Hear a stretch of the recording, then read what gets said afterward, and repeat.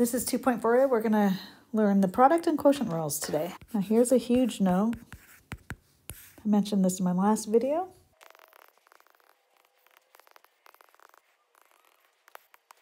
So our note is the derivative of a product does not equal to the product of the derivatives. So even though we have the derivative of a sum equals to the sum of the derivatives, we don't have it for the product. And I'm going to show you with an example. Not a super fun example, but it does the job. So we know from last section that that's 2x. But what if I write x squared as x times x? So that's the product of two variables. Does that equal to product of the derivatives? Well, what's the derivative of x? That's 1. And what's the derivative of x? And they are not the same. Nope, it's not equal. So what does it equal to? Well, we're going to call this the product rule.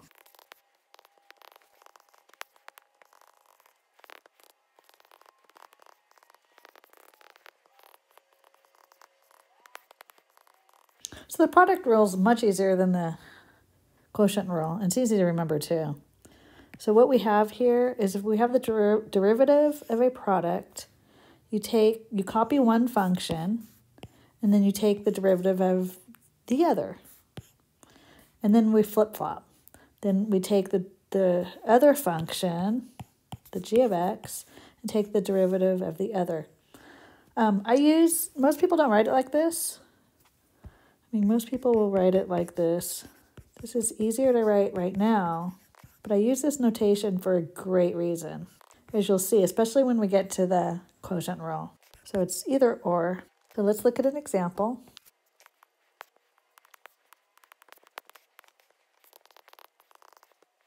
So what we want is y prime. And again, I don't like to write this prime notation on the polynomial like that. So I like to write it like this. The first times the derivative of the second plus. So you can also think of a product, just like the exponential rules, the product is the sum. And you'll see the quotient will be the difference with a little bit more. And now we flip-flop them. We will have to wrap it. The reason why I really like this notation, like this should be your first step, especially when you do quotients. It's just so much easier not to make a silly error using this notation. So now we're just, we're copying that. We're doing it. It's all right there, right above it. We don't have to look way over here. It's just further for your eyes to wander to make a mistake. So that's times 6x minus 0. We copy this, and that is 10x to the fourth. So again, if you started here, it's just harder to see that you set it up right. So again, it really cuts down on silly errors. Let's go ahead and just multiply it out first. And then see if we have any like terms. Oh yeah, we have x to the 6. Maybe we'll go in descending order. We can stop there. We can factor out an x if we like to. But we'll just stop there. We're not doing anything with it.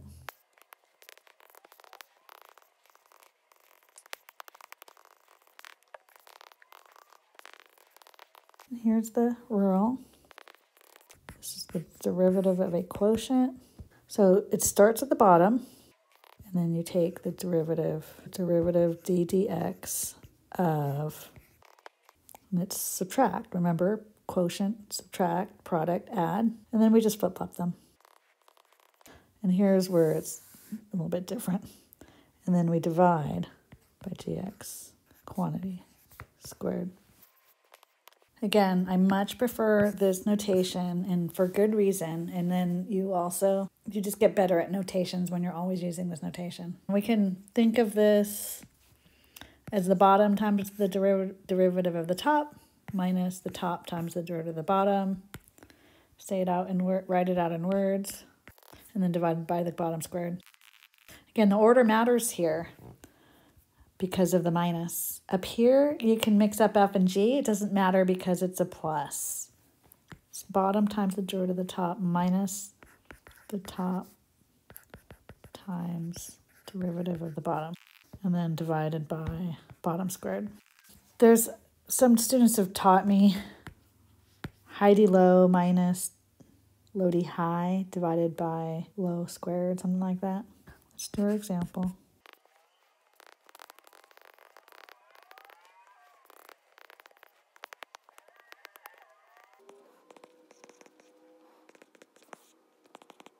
And don't forget to square that. Again, I think this helps you check it because you can see inside, out, inside the derivative, out. Like you can kind of check, oh yeah, these are the same, these are the same. Okay, now let's do the work.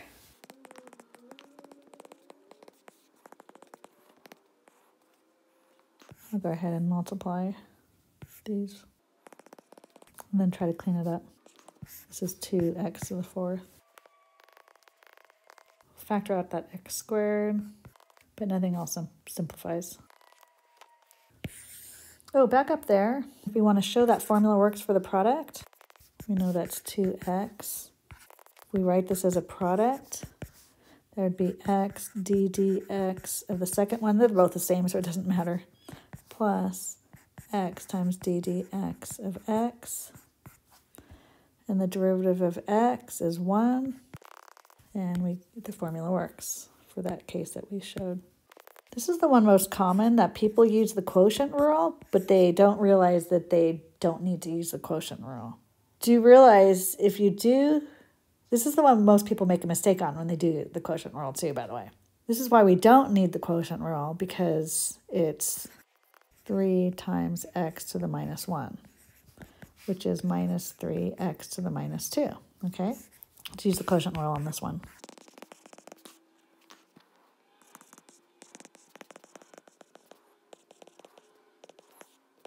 Okay, so we make sure that x3, 3x get flip-flopped, and then let's do the math. So the derivative of 3 is 0, so this is x times 0, and that's usually where the place most commonly people miss. And then that's times 1, 0 is 0, and that's a minus 3, is minus 3 all over x squared.